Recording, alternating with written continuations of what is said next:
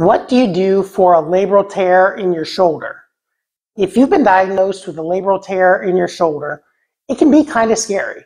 Number one, just knowing that you have a tear in your shoulder and not really understanding what it is, or seeing that on an MRI and wondering if you're going to need surgery. I'm Dr. Dave Candy, and in this video, I'm going to explain all about labral tears in the shoulder. What are they? What's the treatment for them? Are you going to need surgery? And what do you do about it? Now, if you find this video helpful, give it a like or thumbs up and subscribe to our channel so you can get notified of our other future videos. So first of all, what is a labral tear in the shoulder? First of all, what is a labrum at all? The labrum is a little ring of cartilage that lines your shoulder joint. If you picture your shoulder joint like a ball and socket, kind of like a golf ball sitting on a golf tee, the labrum is a ring of cartilage that surrounds that tee. It makes the socket a little bit deeper and helps keep the ball stable within the joint.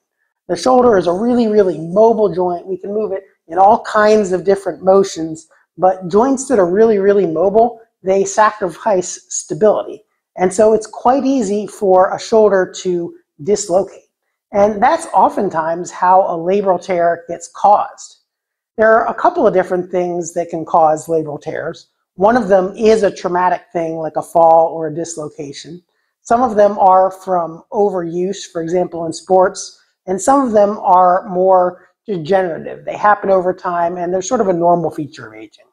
So that first type, the type of labral tear that comes from falling on an outstretched arm or some other type of traumatic injury to your shoulder, for example, like a quarterback who gets hit when their arm's back in that position and the ball pops out of socket of the shoulder, that can cause a tear to the labrum called a Bankart lesion.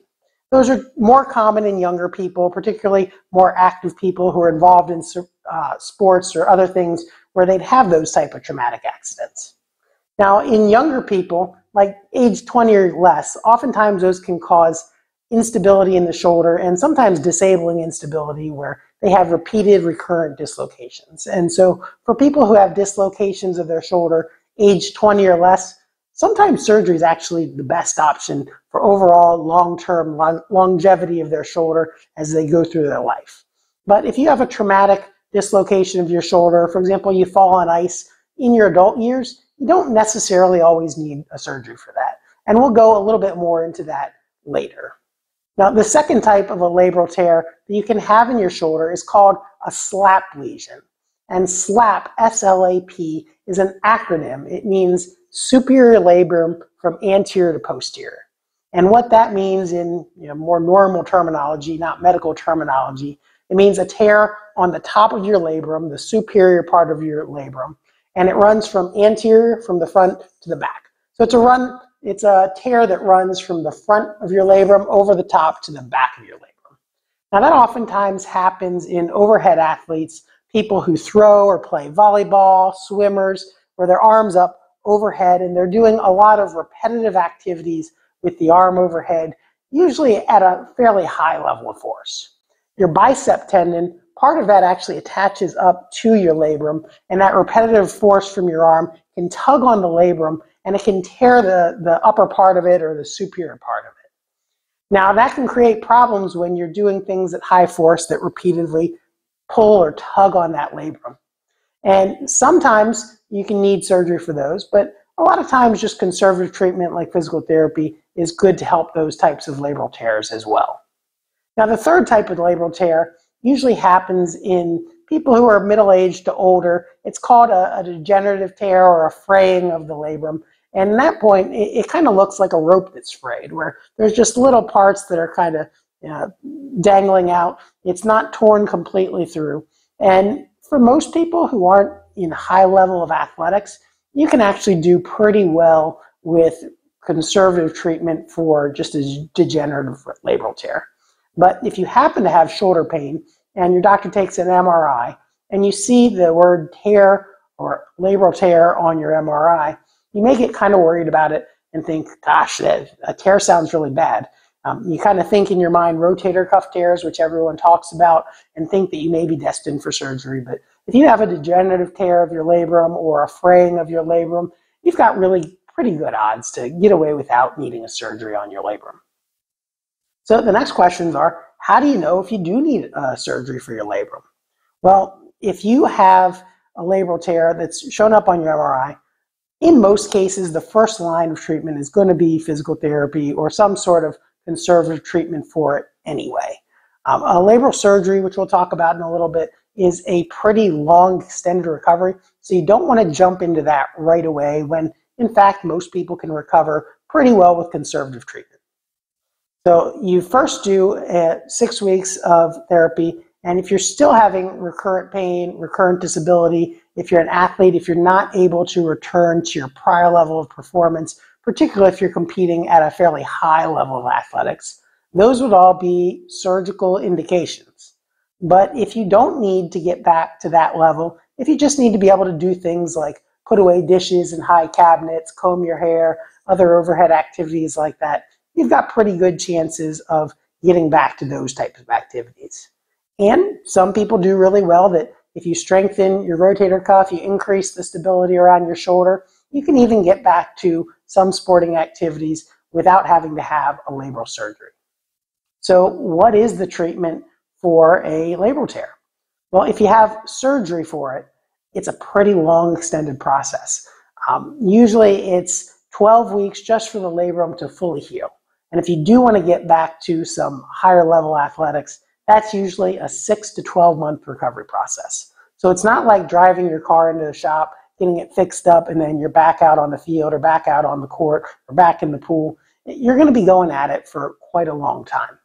Now, conservative treatment of a labral tear is usually a shorter course than that, usually about 6 to 8 weeks of physical therapy, and that focuses on the thing that the labrum is supposed to do.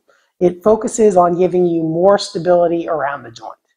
So again, the labrum lines the outside of the shoulder. It helps hold the ball in the socket and give you more stability that you can still move, but you're not going to dislocate your shoulder as you move. And so the focus of conservative therapy or physical therapy for a labral tear in your shoulder is being able to move your shoulder and shoulder blade together in coordination.